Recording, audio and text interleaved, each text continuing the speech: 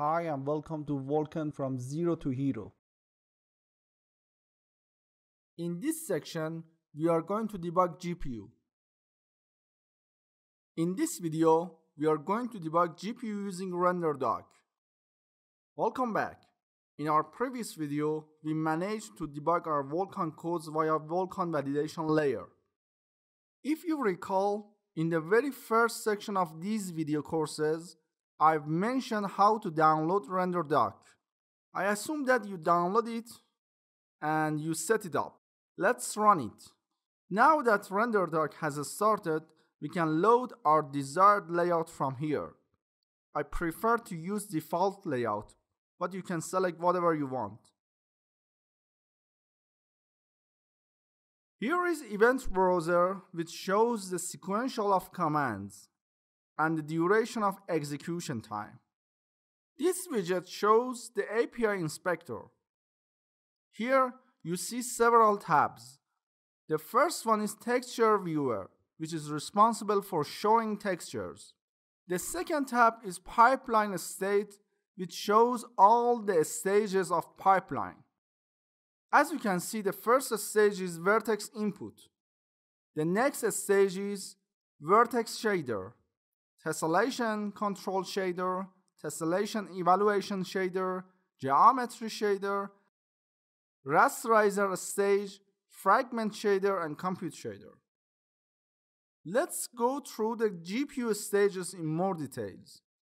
Typically, our application is the place where we want to render geometry to the screen.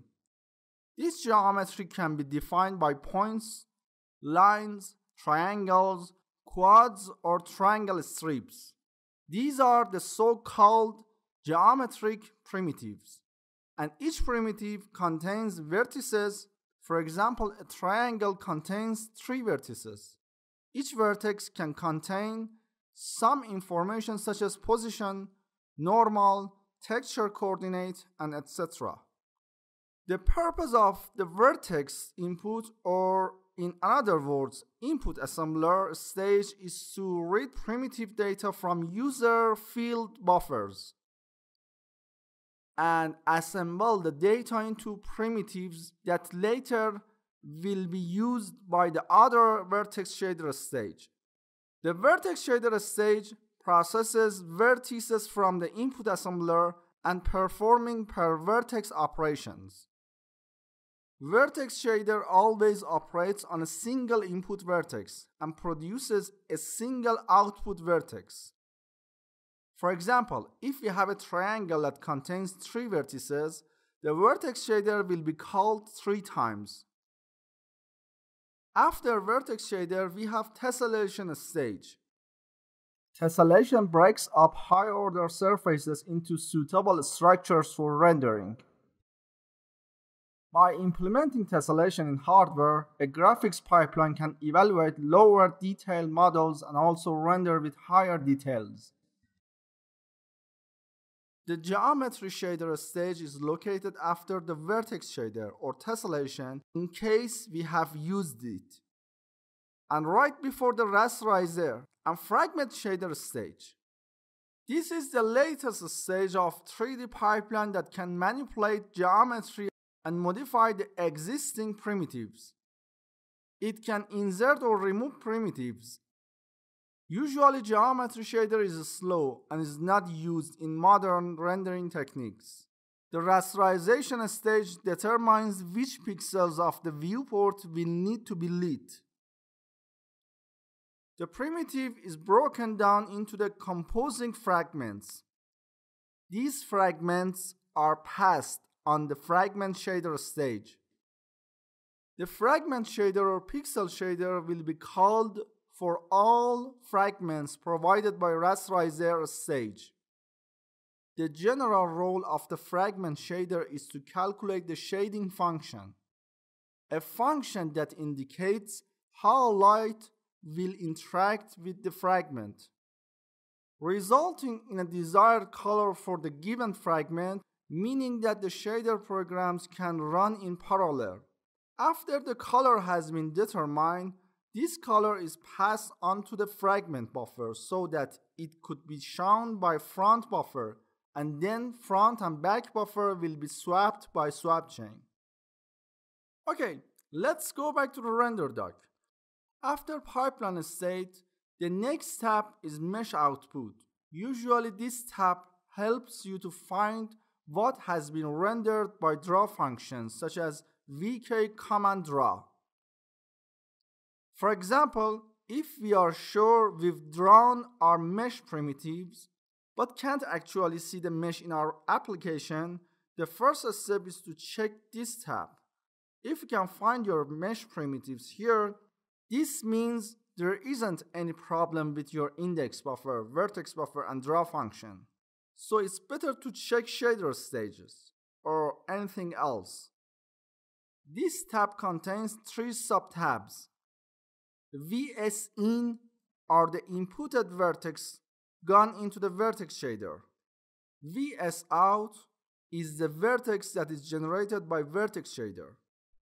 And GSOut is the output vertex generated by geometry shader stage.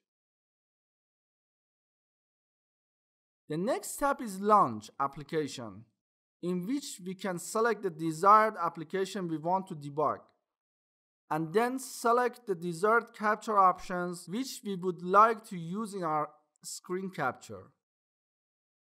The rest of tabs contains information about resource inspector and error and warnings.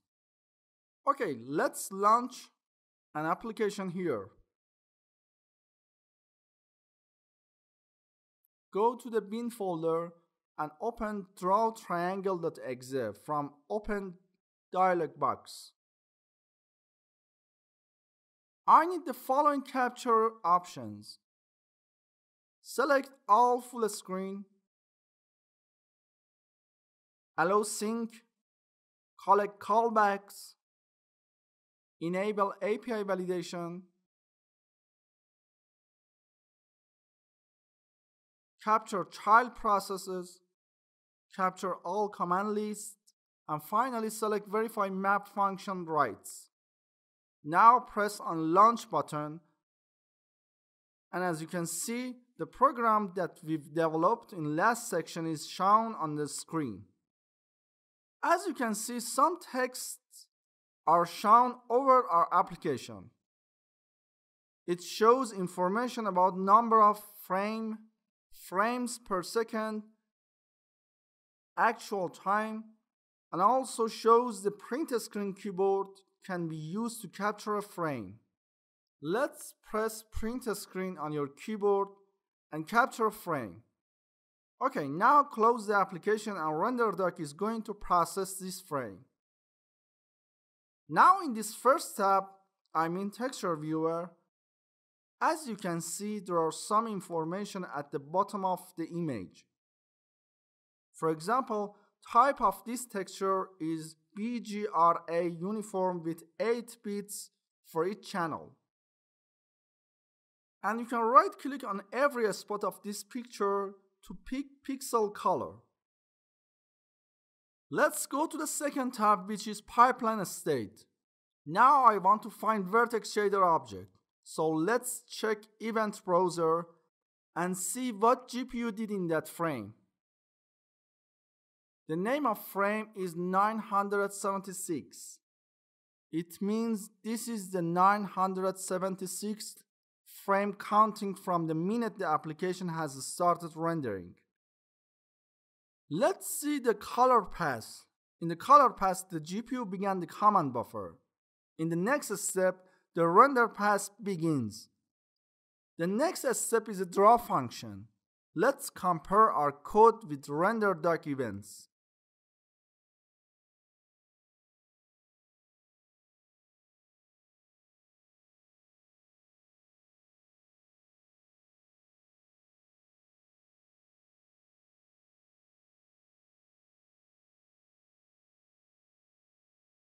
As you can see, the first step is begin command buffer, which happens in this line of our codes.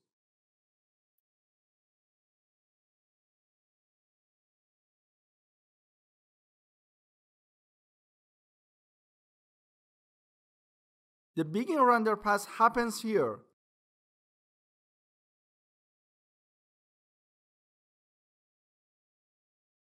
After setting viewport and viewport scissor, we have a draw method which is vk command draw function, and finally ending render pass and command buffers are the final processes.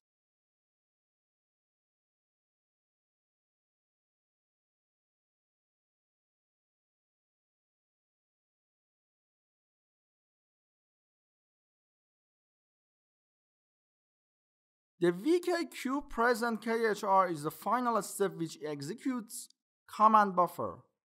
Now go back to the vk command draw function. In pipeline state tab, you can have access to graphics pipeline and shader module. Let's go to the next tab.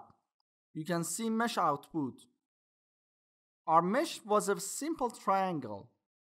This tab helps a lot during debugging GPU, for example, for finding missing mesh which is not visible in our game.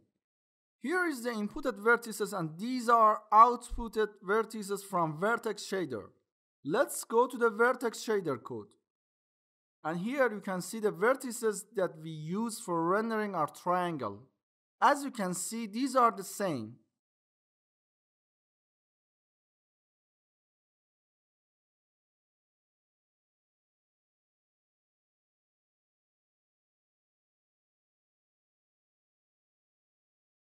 Now go to the graphics pipeline from here, and as you can see, these shader modules are represented here. And also here you can see the information of shader module. For example, we can see shader initialization parameters. Also, you can edit our shader code here. This code is just the same as our shader code in our project.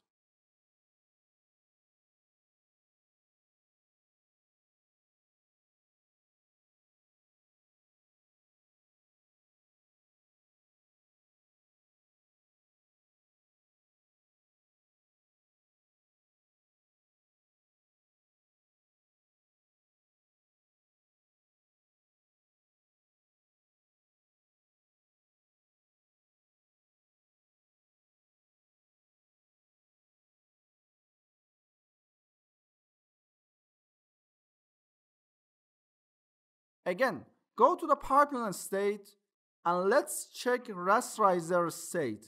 This state contains information about viewports and scissor regions. And in Fragment shader stage, you can see code of Fragment shader.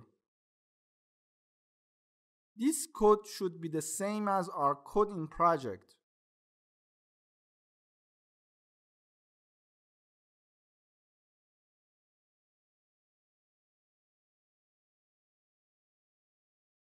In FrameBuffer, you can find information about swap chain images and depth buffer attachment. Information about type, width, height, depth, array size, and format. If any error happened, you should see logs of these errors in this tab. Because our program does not have any error, so this tab is empty.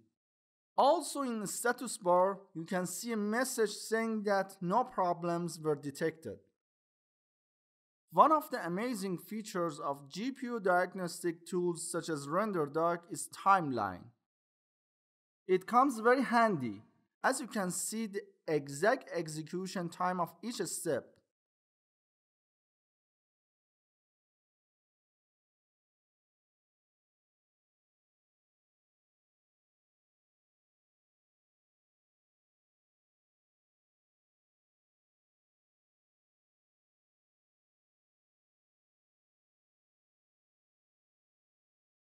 Let's enable duration time here, and now you can see these execution times.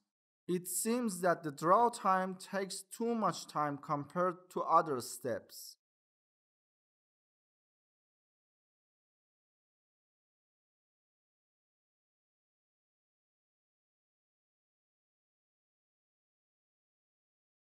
In the next video, we are going to learn how to export 3D model from 3D Max.